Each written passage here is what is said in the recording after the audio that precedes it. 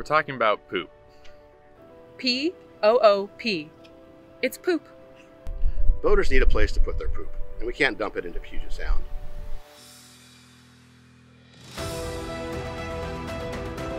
It's a mobile pump out.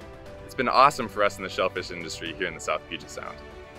Having the mobile pump out boat is not only an added service to our recreational boaters, but it keeps our bay clean. And this is the only way to go. I mean, get a fleet of these around Puget Sound is really smart. So one of the great parts about being a boater in Puget Sound is mobile pump out is free. Our Clean Vessel Act grant program, funded by the U.S. Fish and Wildlife Service, supports the conservation of threatened and endangered species. We support stewardship. Conserving, protecting, and enhancing habitat for fish and wildlife has always been the service's #1 priority.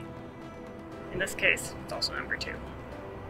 Every time I meet a boater out on the Sound, they tell me what a great service this is and how much they appreciate my time. There are a lot of code brands out there. Partnerships. Pierce County. It's about people. Preservation. Stewardship practices. Mobile pump out. Gig Harbor is a no poop zone.